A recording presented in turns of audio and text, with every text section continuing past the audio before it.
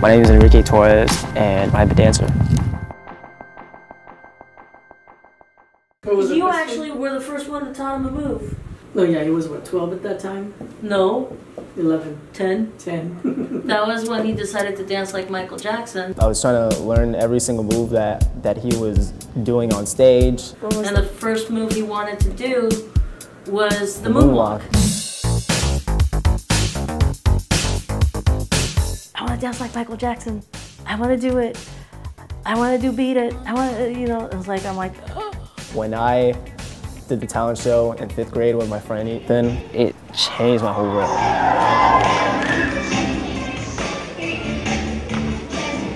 He had no dancing bone.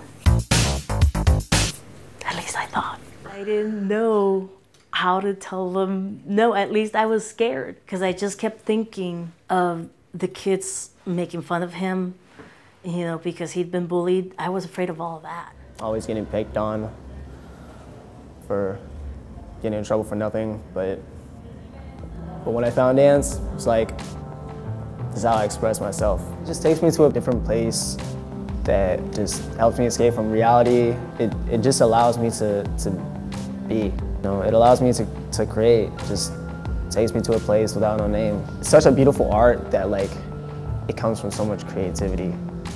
That's what I like about it. First time I was here at IDA, I was like 15. I'm learning from the founder of Academy of Villains, Christopher Farside Jennings himself, was like the best moment I've had in that studio. And now like 3 years later, and I'm sitting in the chair here, and I'm like hearing music, and it's still weird right now. I just seeing myself here, not dancing.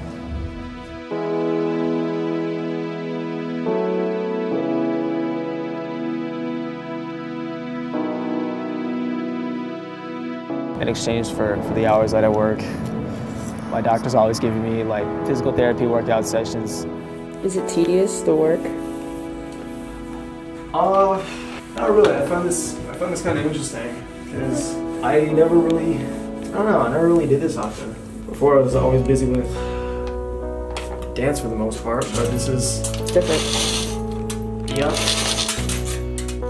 Enrique injured his knee in August of this year. Oh, that was kind of heartbreaking that he took a break from dance because he wasn't able to get into the scholarship that he really wanted. I think it still continues to be something, you know, challenging for Enrique. But I know that day was very difficult for him to accept or to hear. They were all telling me, yeah, you need to be off that knee if you want to get back up there and perform on that stage. There's always that one point where I just want to get up and dance, or just like, you know, I just want to go full out like so bad.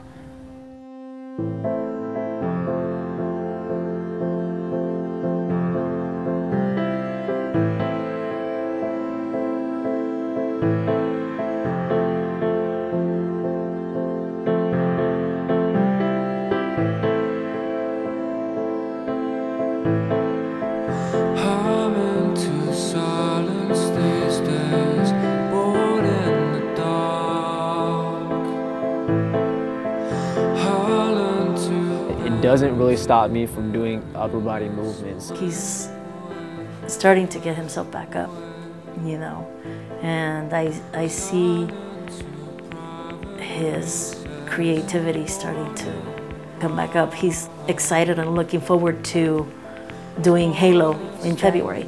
They found out about my story, about how I was diagnosed at 3 and how dance has saved me. And no matter how hard things get, it's only temporary.